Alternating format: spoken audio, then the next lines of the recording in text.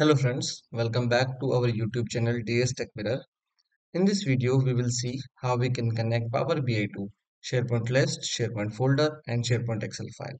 To begin with, I will explain you what is the difference between connecting to SharePoint list, SharePoint folder and SharePoint Excel file from Power BI. Overall, SharePoint is one data source and from Power BI, we are connecting to that. But within that, all these three methods or all these three different sources within SharePoint, the way we will connect to them would be different. So to begin with, I'll start with the SharePoint list. So let's see how we can connect to the SharePoint online list using Power BI. For that, what I'll do, I'll go to the Power BI desktop. This is my Power BI desktop.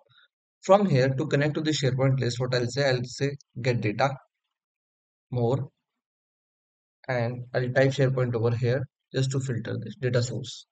Now, I have three options over here. First, let's see SharePoint online list. Connect. What it will do over here, I have this implementation 1.0 and 2.0. To see the difference, I will expand this advanced option. And now what I'll do, I will copy the URL. I have the URL. This is my site, which I will be using, POC site. I'll paste the URL over here. And what I have to do, I have to just remove this URL part from after underscore layouts. Till POC it is fine. Site name. Now you could see this view mode is disabled. The moment I'll shift to this 2.0, I can see this view mode. So this is the difference between the implementation of 1.0 and 2.0. I'll select 2.0 and from here I'll select the default view. This is fine. I'll say OK. Now what it will do, it will give me the list of all the SharePoint online list present in this particular site. So over here I can see different sites, and for example I wanted to see this site called city where I have stored the city name. I can see ID and title. If I go to some other list, let's say first FC, I'll get the data related to that.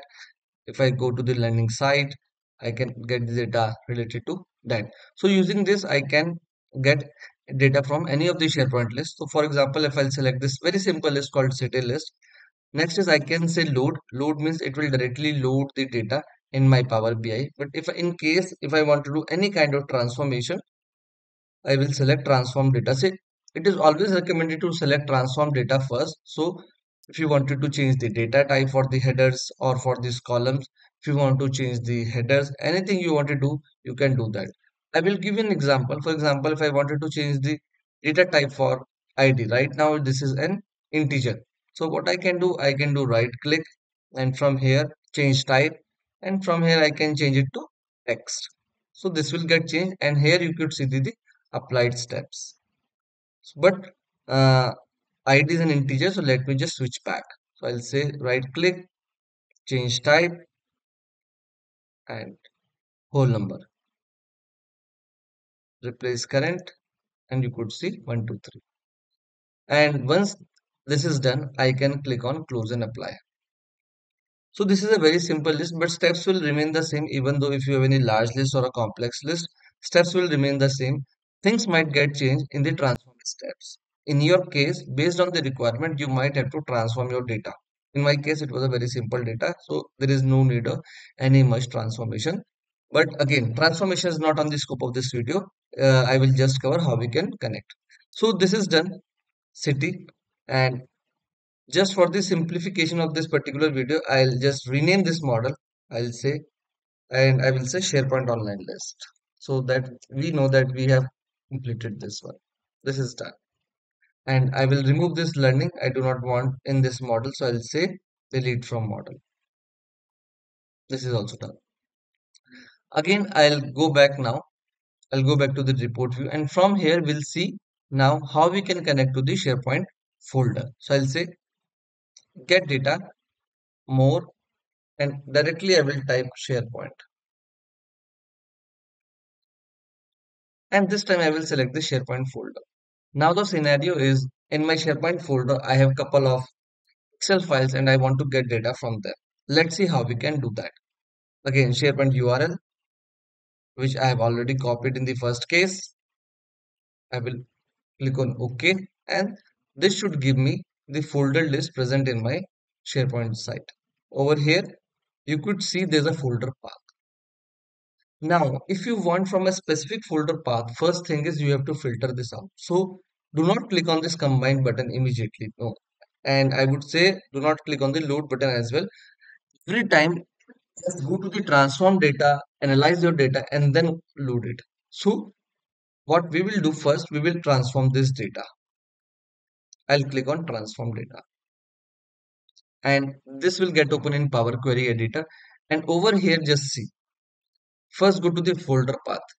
And if I just check and if I just see this, it is getting data from multiple folders. In my case, I want data from a specific folder. So what I'll do, I'll uncheck everything and I will select that particular folder only because I know my folder is present inside document library and sample data last one. So this is one thing.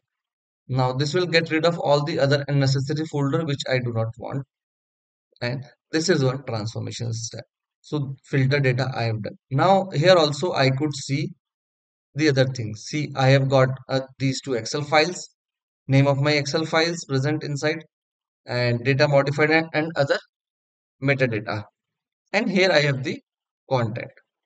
In your case, there could be a scenario where other files are also present in that particular folder which you do not want. Then you can filter this name column as well.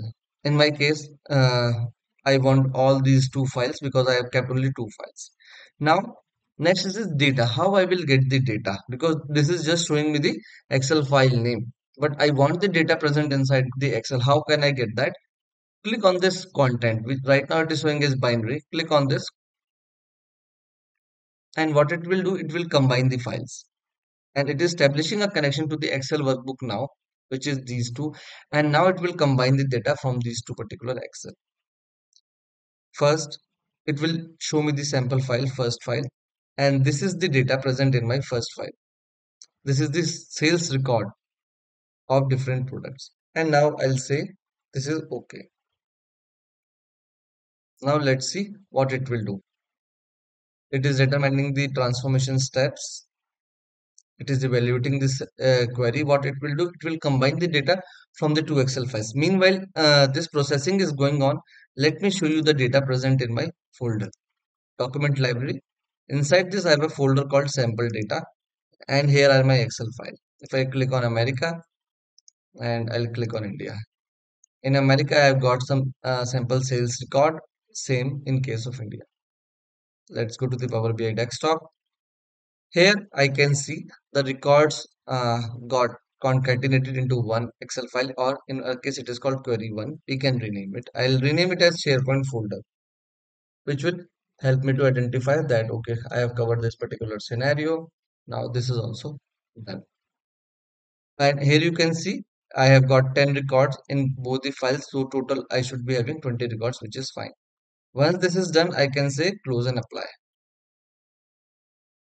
So this is how I can get the data from SharePoint folder. So now till now we have covered SharePoint online list and SharePoint folder. Next we will see how we can get data directly from the Excel. For example, I want to get data from this America's Excel, only from this particular Excel. How I can do that? For that, what I'll do, I'll say get data, and this time I will select this web option, import data from a web page. I will not select SharePoint or any other thing. Over here I have to type the URL of my Excel. In our case, it is stored in SharePoint folder. So what I'll do, I'll close for now just to show you from the beginning. So I want to get data from this Excel. So what I'll do, I'll click on this, and from here to get the URL, in my case, what I'll do, I'll say, I'll do this ECP menu and I'll say open in app, open Excel. My data is now open in this Excel app. Now I want to get the path of this Excel file. So what I'll do, I'll go to file, I'll say info, and from here I can see this copy path. I will click on this copy path. Now I've got the path. I'll go to the Power BI desktop and I'll paste it over here. Now I'll click on OK. This will not work and I'll tell you why. And you could see unable to connect. We encountered an error while trying to connect, and it is saying the input URL is invalid because it ends with this web is equal to 1. Please remove. So what I'll do, I'll say edit and we will get rid of this. So I just wanted to show you that you have to remove this query string web is equal to 1. And now this is our path. It is present inside shared documents. Folder name is sample data and Excel name is americas.xls. You can find there are multiple ways to get path to your Excel file. I just followed this particular method. I'll click on OK. And now this will give me all the data present inside this particular Excel. And you could see we have the complete data.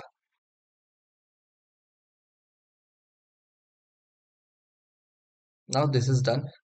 So I had clicked on transform data. From here I can have a quick review. For example, I want to change the ordering of this particular table. So I'll say product, I'll move to the first position, and then date I wanted to move after second last position. For example, price per unit will come over here, quantity sold, price per unit, and total sales. Total sales is integer. For now, let's say I want to change it to the decimal. I'll go to the change type and I'll say decimal number because price could be in decimal also. Price per unit, again price per unit also, I'll change it to the decimal number. This is why it is important to transform your data before you load it. Quantity sold will always be integer. Laptop, all other things looks fine. I'll click on close and apply. And I can rename from here also as well as from the transformation step also. From here I'll rename as Excel file. So guys, this is how you can connect to the different data present inside SharePoint. So what we have covered, how we can directly connect to the SharePoint list, how we can connect to the data present inside SharePoint folder. In our case, all the data present inside the folder, all the Excel file, and how we can get the data from the Excel file directly. So guys, that's it. We have reached to the end of this video. If you like this video, please like and share the video and subscribe to the channel to get notification for our upcoming videos. Till our next video, much love, keep learning. Thank you.